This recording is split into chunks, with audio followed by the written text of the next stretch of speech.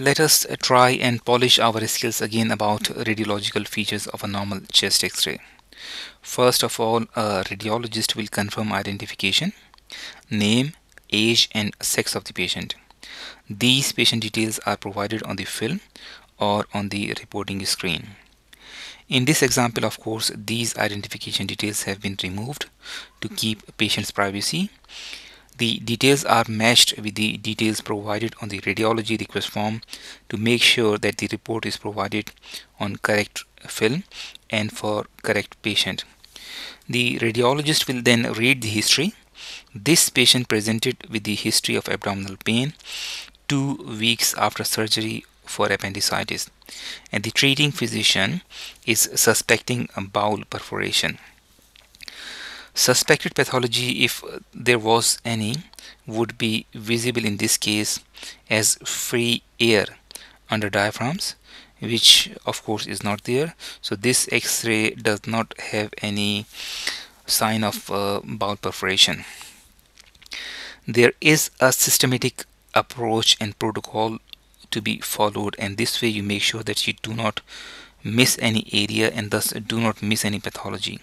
Some radiologists will follow their own routine and will step by step look at the lung parenchyma, trachea, mediastinum, bony rib cage, cardiac size, retrocardiac area, height of diaphragms, claustrophrenic angles, cardiodiaphragmatic angles, as well as a radiologist will also look for any avascular areas in lungs to see pneumothorax, and will also look for any mass or consolidation. This is done by assessing symmetry of grayscales in both lungs, and of course subdiaphragmatic areas are also assessed. Vascular pattern is also assessed. Lower lobe vessels in an erect PA view should be bigger than upper lobe vessels. Otherwise, patient may have cardiac problems.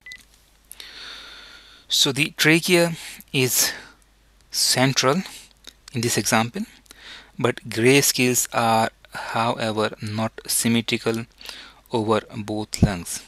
Left lung looks a bit darker in upper zone as compared to right lung. However, in this particular patient, this does not represent any pathology because patient is slightly rotated towards the left side.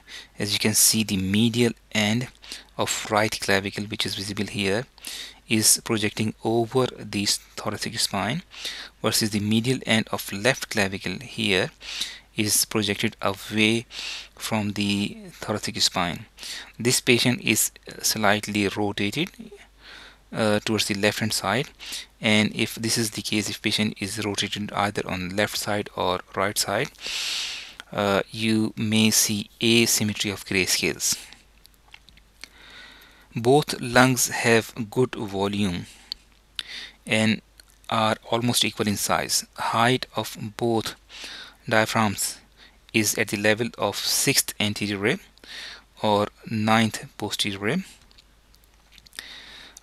If there's a good breathing effort, the lung will go a bit lower.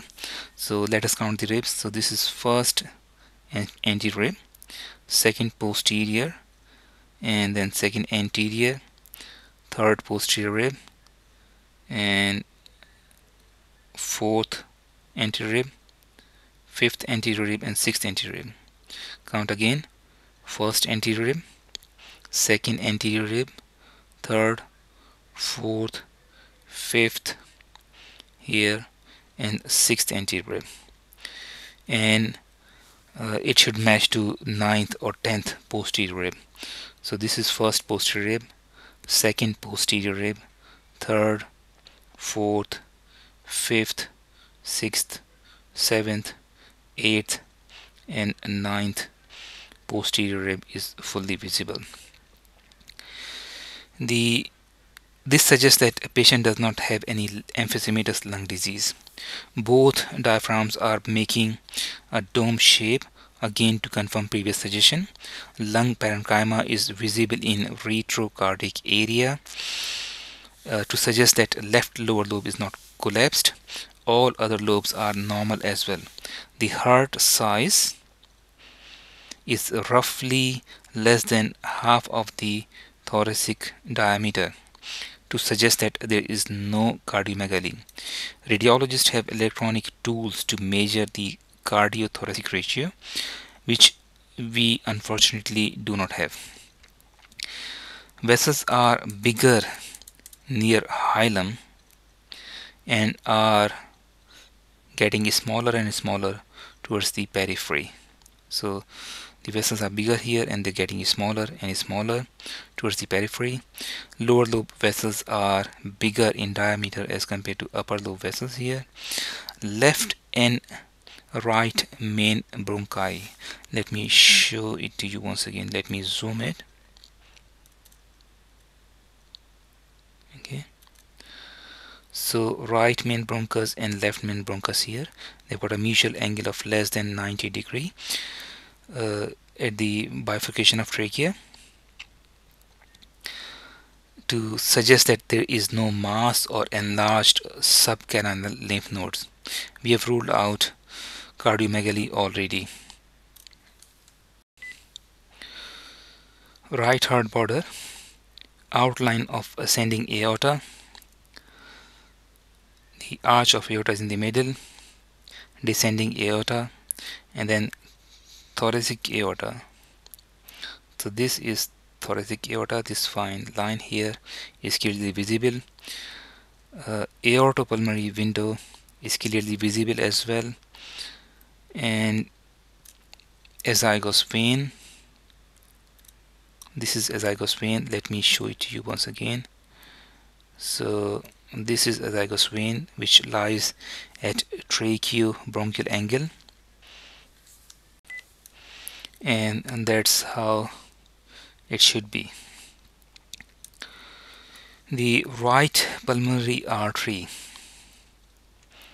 is below the right main bronchus, versus left main pulmonary artery is above the left main bronchus.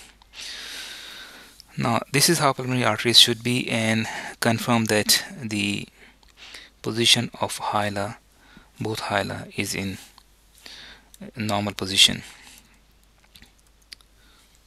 So this turns out to be an absolutely normal X-ray. Now you can also tell that this is a female patient because of the presence of both breast shadows here.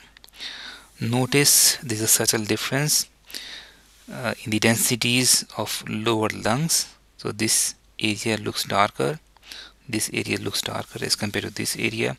This is because the breast absorbs some of the radiation, decreasing the density of lung underneath the breast. X-ray has been used with permission and is courtesy of Dr. Alex McLennan from UK. Thank you very much, and thank you to Dr. Alex McLennan. Thanks very much.